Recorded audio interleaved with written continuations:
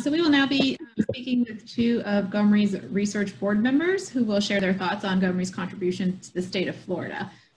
Research board members were nominated by the governors of the 5 Gulf of Mexico states to serve on the board. Today, representing Florida, as Dr. Caldwell said, we have Drs. William Hogarth and Richard Dodge joining us. Dr. Hogarth previously served as the director of the Florida Institute of Oceanography located at the University of South Florida's College of Marine Science. And Dr. Dodge is the dean of and professor at Nova Southeastern University Oceanographic Center. So if both of you can begin to share your cameras and unmute yourselves, we will go ahead and start with the small question and answer panel with the two of you. So my first question to you both is, how has GoMRI added to or changed the landscape of oil spill science in Florida? Well, I'll begin. I think GoMRI has wisely invested in several large consortia who've engaged teams of scientists from all around the world to investigate a host of processes which include the physics of ocean currents, the movement of oil and dispersed oil, and the associated impacts from the wellhead to the water column, on the food chain, and on the marine ecosystem. In addition, the Florida universities have worked together to promote science to the public in many different ways. And finally, these new collaborations will not end with the end of GoMRI. New publications and partnerships will continue to grow and flourish for the benefit of Florida, but not only Florida, for the benefit of science, the nation, and even the world. So I'll turn this over to Bill now for his ideas on this question. Thanks for the opportunity. This has been quite a 10 years, I think, for all of us. And I think the Florida universities have really shown that we have great scientists and great students in this state.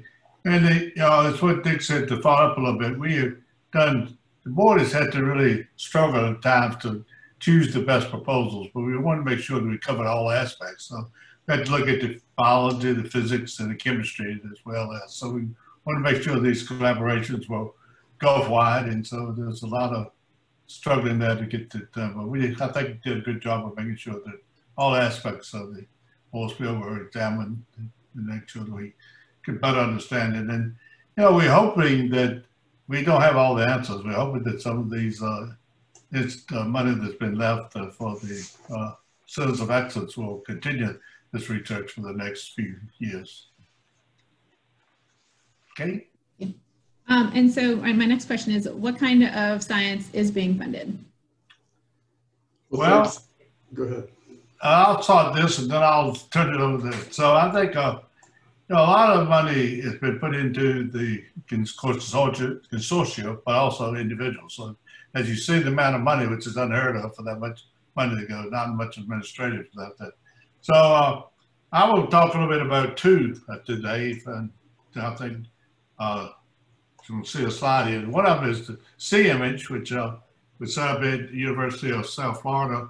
It's been looking at everything from basically fish-wise, and everybody knows I'm a fish person, so most of you don't get me for saying too much about fish, but the Gulf is a great fishing environment, both recreation and commercial. But the consortium here has been looking at the sediments and looking at fisheries, and was able to work with the Hogarth Institute to go from Cuba all the way to Mexico, and had the opportunity to look at X-stock, which was a field in Mexico a number of years ago, which has given a lot of information. Then if you were to get down to really understanding the impact on fisheries themselves, the Recovery Consortium at the University of Miami, I think it does some really unique and fantastic work on looking at the senses of smell and vision and mahi fish. And this is important information. And also look at the heart rate and cardiac effects. These are really some things that have never been done for fishing before. And when you're talking about dispersants, you need to understand that it affected the cardiac rate and other functions. So these have been two of the really important aspects, two consortia, but we had many, but there's a lot of great students. And so we think we have looked at sediments, we've looked at the water, we've looked at the flows, which Dick will talk to you about. And I'm gonna close, but one thing I would like to say is about one of the students. There's a lot of students, but Susan Snyder was at the University of South Florida. I was there as the dean, and she worked on a master's, and then she continued to work. She's been working on fish bile to see what the aromatic hydrocarbons look like in various species, how much they uptake, and how much, which ones uptake the most and sustained in the body the longest, which may suggest some of how you look at it for the long term. And she has really done a lot of great work, and she just finished a PhD, and she is going to be continuing. She's got a job as a marine oil expert, looking at the recovery and aspects and the restoration. So we are really happy with her and advice now to the federal government. So Dick, I'll turn it over to you. Okay, thanks, Bill, and that's a great image of the student there. Let's go to the next slide. In addition to that wonderful work that Bill has described, there's been a huge amount of fundamental research on how the oil and the dispersed oil moves and moved, and that's on and in the water, in oil plumes, at the surface, and how all the currents, the tides, and even hurricanes affected that distribution. And that's really outstanding work has been done at the University of Miami Carthy Consortium. You see that on the slide on the left, and you'll hear more about that very soon.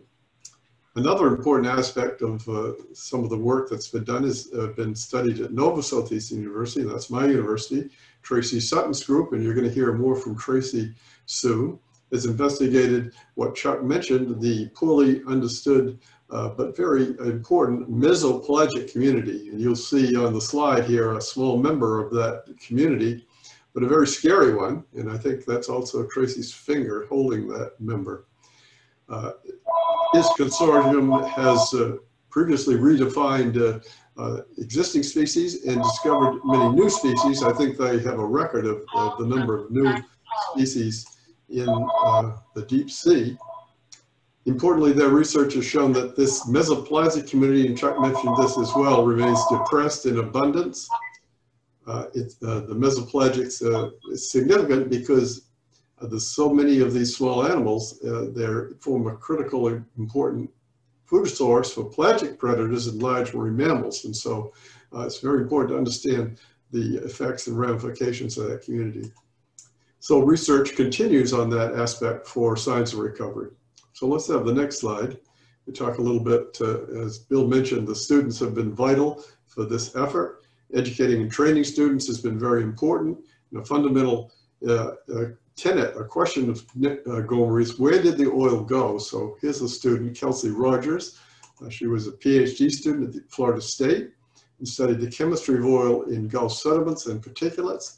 She tagged the origin of samples according to known spills or according to natural seeps. And this information has helped identify where the oil from the Deepwater Horizon event settled on the sea floor. Kelsey and FSU are great examples of the multi-institutional nature of the GoMRI consortia. Their team was based not in Florida, but in another Gulf state, yet it was great Florida participation. She's now a postdoc at the University of Copenhagen, illustrating the international aspect of GoMRI. So I think that's about it on my part for that question. What's the next one? So the next question is, on a more personal note, what has GoMRI meant to you? Well, I'll take that and Bill can finish up. I was thrilled about 10 years ago now to have been contacted by the Chief of Staff of the Florida Governor, Charlie Crist, who gave me notice of my appointment to the board. It was just a wonderful phone call. GoMRI has really been unprecedented in its scientific effort and with extraordinary funding and especially productivity. So I'm really honored to have been a part of the Florida initiative and also the entire GoMRI process, which has had national and international impacts. So that's my little bit of the answer, and over to you, Bill. Okay, thanks. Well, yeah, I was appointed by Governor Crist and take a little help from Mayor Baker, and it's really been exciting because you're working with 20 scientists from around the world, so and really outstanding people, and I was happy to be part of this this group to really look at this. The Gulf is so important to the state of Florida, and I think to the country, and I think it never has been funded to the rate it should have been, and it was an opportunity, I think, to get some of the attention that could it needed, it deserves. And so that was the thing, is just to be able to work with such a outstanding group of people. And it really, as I think everybody said, it became a family. We worked awfully hard, but it just became a family group, and a lot of discussion, a lot of concern about the human health effects, of which we, I think, struggle with quite a bit through this process. But to be able to look at the effects of the spill, and then had it affect the people in the ecosystem, and if you could make some decisions on what should be done better the next time, there will be another oil spill if we continue to drill. So how can we do things differently and hopefully be less impactful to the public? So, and then I think the other thing is there was so much interest that you got an opportunity to talk to so many people, so many groups of people. I was amazing one time to get called to one of the retirement homes here, and I was surprised when I walked in. I thought it was going to be very laid back.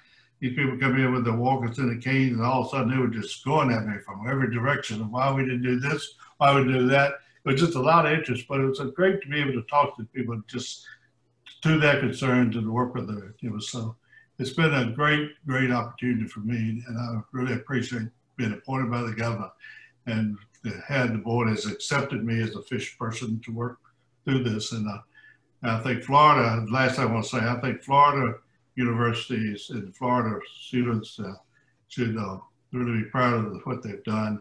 And I will have to say that I think USF got the most out of this because we got Steve out of the federal government into Florida. So I think that was a great move from the state of Florida to get Steve Morowski here.